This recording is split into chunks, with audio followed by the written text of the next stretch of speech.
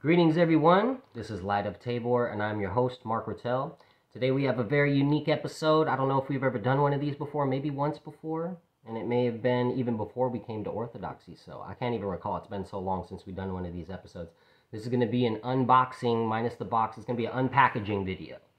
So we got a package all the way from the Ukraine. Let me see if I can cover this up and show you something here. From the Ukraine there.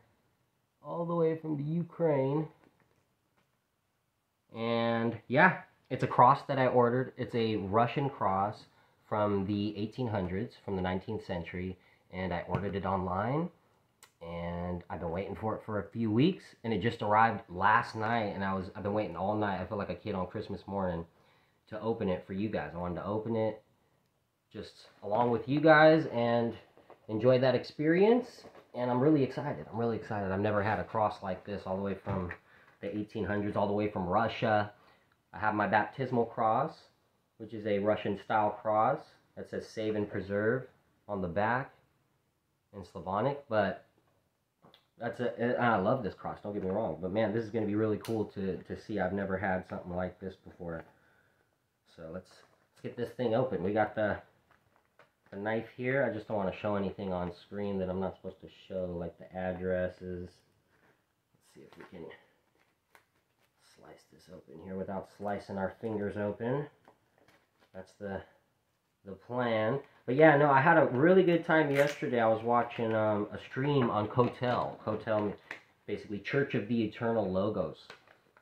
And they were doing a open panel call-in stream on is space travel possible? Is it all just science fiction? What do you think? You know, and obviously it drifted into a lot of debate about flat Earth and things in that nature, debate about the firmament, the nature about that.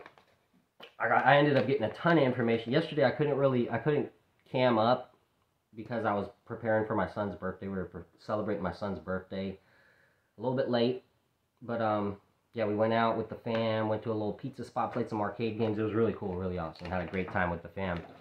But basically, there was people coming on the stream. I know David was just bringing people on to just discuss openly. People are just searching for the truth. I don't think he has a hard stance on the topic, and he was just bringing people on to discuss. Some of the people that were coming on were spreading a lot of misinformation, though. So we're gonna have to do a stream touching on some of the quotes. I found a bunch of quotes from the church. I mean, I already had a lot of this, but I just kind of went back and just got it because I guess, you know, people need to see this stuff, especially if they're Orthodox. I think they should know what the writings of the Church Fathers say. I think the writings of the Church Fathers are important. I think they're more important than whatever NASA's putting out. I think the Scripture. I trust NASA and the Church Fathers. No, I just, Lord have mercy. I don't trust NASA. I trust the Scriptures and the Church Fathers more than I trust NASA. I don't trust NASA at all, actually, so. I mean, they've been proven to be perpetual liars. We never went to the moon. I mean, if you think we went to the moon, I don't know what to tell you at this point. But we never went to the moon. They lied to us about that. They've been lying to us about going to Mars, putting rovers on Mars. They've been lying to us about everything. Why would you believe perpetual liars? Why would you believe a perpetual liar? Why would you put your faith in NASA above the Scriptures? It's crazy to me, man. It's crazy. We're going to do a breakdown. I got a ton of quotes from the Church Fathers. I got quotes from the Scriptures, the book of Job. We'll get into the book of Enoch another time, because that's a whole nother thing. But yeah, no, I've got tons of information to share on the subject at hand and the firmament. And some guy came on saying it's the original word is rakia, and that means that's a verb. It's actually a noun. The root word is a verb, but the noun actually means a solid expanse. I've got information, and it's ridiculous some of the misinformation that was being spread. And they've even got footage of nukes, of like missiles hitting the firmament in Operation Fishbowl, which happened in 1962. So we got footage of that. I mean, you can access that, so we'll talk about it. But that's not what this video is about. This video is about this cross right here. So here it is. We're going to open up this little section right here. Sorry to ramble off there. I'm a little crazy when it comes to that kind of stuff. I'm a little passionate on when it comes to that subject, because I do think a lot of people like to say, you know, why does it matter? Why does it's just You know, why does the truth matter? Why does knowing all the... You don't need to know all the truth. That's the thing. I don't even know what the shape of the earth is. I think it's a mystery of God. I'm okay leaving it as a mystery of God. I'm totally fine with that. Because I don't need to know everything. I'm not God. So, you know what I mean? This isn't Gnosticism. We don't need to know everything. I'm okay. And that's the beauty of Orthodoxy, is they embrace mystery. So I feel like there's a place for this to be embraced at a certain point. We obviously don't know. It's a heliocentric theory. I don't believe the theory at all. There's a geocentric theory, which actually St. Athanasius proclaims. God, we'll get into that on the next video. But why does the truth matter? Here's the thing. If Christ is the truth, the ultimate truth, living in alignment with truth is moving closer to God. Living in deception is moving away from God. Why would we want to accept any lie when we know that the father of lies is the evil one? Why would you want to accept any lie? We're so out of alignment with nature. Why would you, and people, do you ever wonder why we're so out of alignment with nature? Maybe we're a part of creation, under the Creator, with nature. Wouldn't knowing the reality and the truth of nature bring us more in accordance, more in alignment with said creation that we are a part of? I think there's something to that, man. We're going to explore that more in the next video. I don't want to get too sidetracked on that right now, but it's been on my mind and on my heart to speak on that. So here we go, dude. Grand finale. It's a tiny cross, but very cool. And here we go. It's in the baggie here. We're going to take it out. And this is a cross with St. Theodosius of Chernigov on it. And we're going to read a little something about who St. Theodosius of Chernigov was. Here's the cross right here. Let's see if we can focus in on it. It's a very tiny one. I don't know if you'll be able to see it too well. I'm trying to get you guys a good shot. But it's a little blurry. That's okay. We'll do the back side here. The other side had Christ on it, the one I showed you previously. And then the back, so here's Christ on this side, see if you see that. I don't know.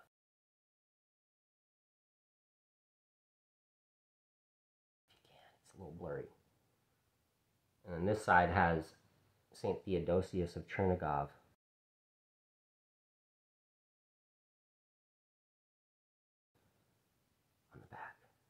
I don't know if you guys can see it, but it's a cross from Russia from the 1800s, and tracked it down online, did some research, did some hunting around, and you can find stuff like this, you know, but sometimes you got to order it from overseas because it's not as common over here to find things of that nature. So here we go. We're going to read a little something about St. Theodosius, Archbishop of Chernigov. All right. The future Holy Hierarch was born at the beginning of the 1630s in the province of Podolsk. He was of the lineage of the ancient aristocratic Polonitsky-Uglitsky family. His parents were priests Nikita and Maria. The piety which ruled in the family of the future Holy Hierarch benefited the child's spiritual development. From childhood, he excelled in humility and devotion to prayer. The youth's natural capacities blossomed in the Kiev Bratsk College at the Kiev Theophany Monastery. This was at the close of the 1640s, when the college was at its zenith. St. Theodosius's calling to the monastic path was confirmed during his school years. He spent all of his free time in prayer, in contemplation of God, and in reading of the divine scriptures. After his schooling, the future Holy Hierarch accepted monastic tonsure in the Kiev caves Lavra. He was given the name Theodosius in honor of Venerable Theodosius, commemorated May 3rd.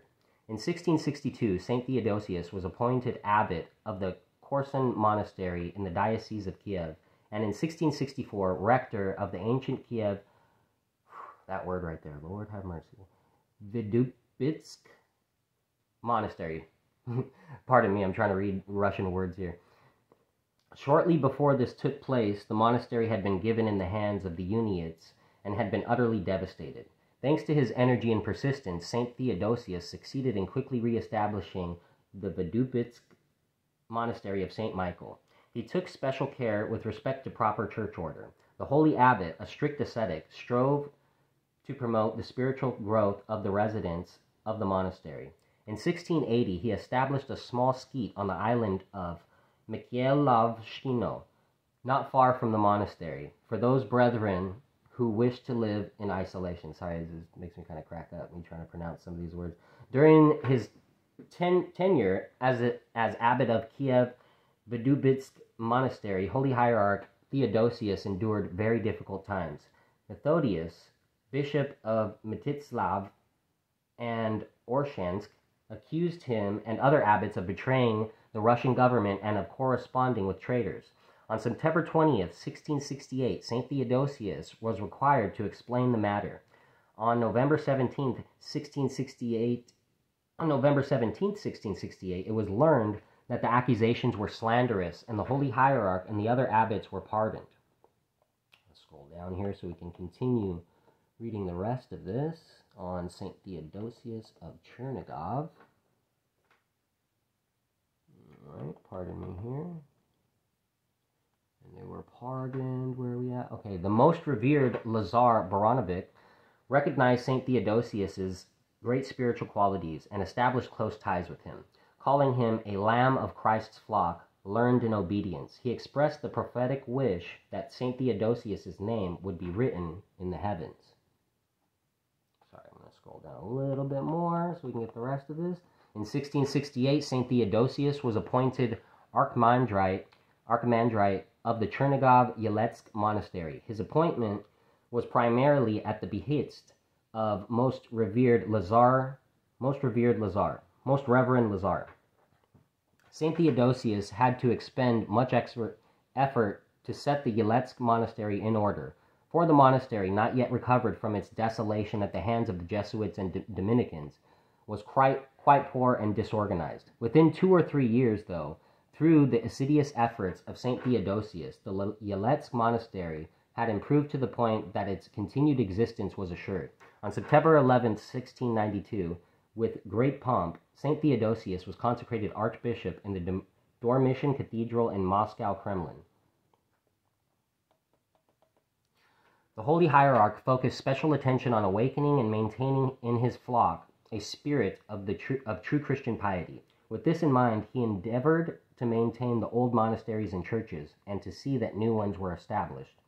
During St. Theodosius' tenure in the Chernigov diocese, there was a notable upsurge in and strengthening of monasticism. The Holy Hierarch also paid great attention to the clergy and showed sharp discernment in the selection of candidates for the priesthood.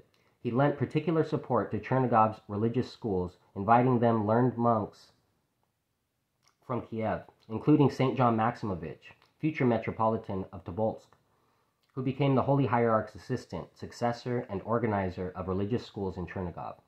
Among St. Theodosius's remarkable qualities were his rigorous fairness in dealing with clergy and flock, his profound sympathy, his tolerance, and his Christian peaceable disposition. I don't like that word, tolerance. Not only Orthodox people, but also people of other faiths turned to him for help and counsel. St. Theodosius did not nourish the Chernigov flock for very long, though. Sensing his coming death, he summoned to Chernigov St. John Maximovich, administrator of the Bryansk-Sviana monastery, and elevated him from higher monk to archimandrite of the Chernigov Yeletsk monastery. In the person of the new archimandrite, he was grooming his successor. On February 6, 1696, Holy Hierarch Theodosius reposed. He was interred in a specially built crypt behind the right kleros of the Chernigov Cathedral of SS Boris and Gleb. St. Theodosius's ascetic way of life and the secret help which he has extended to all those who raise up prayers to him bear witness to the grace-filled gifts he acquired. The glorification of Holy Hierarch Theodosius took place on September 9th, 1896.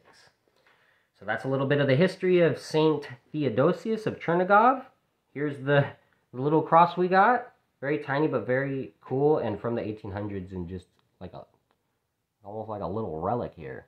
It's just really cool piece of history from Russia that I'm very blessed and grateful to have. Trying to give you guys a last little shot just to see if we can get a better look at this tiny little booger here. I'll turn it around again.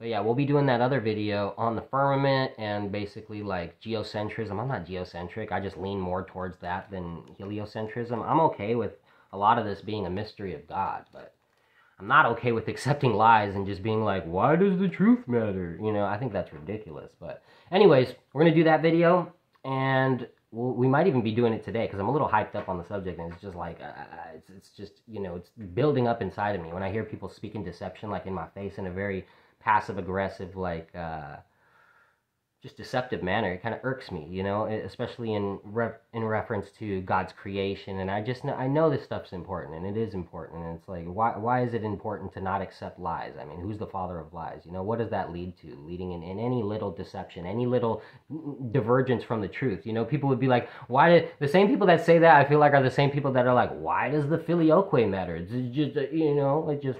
Well, it perverts the original doctrine of the Holy Trinity, for one. You know, it takes the Father out of the source. It's like, it doesn't work. Any divergence from the truth, man, it's like we need to be really firm on this stuff. You know, Christ is the truth, and that means something. That's telling you something. The truth matters. It really does. And the evil one being the father of lies, that matters too. That's telling you something. So, we'll talk more about this in the next video. Hope you guys enjoyed this one. Glory to God. God bless. Lord have mercy on me, a sinner. Till next time, y'all.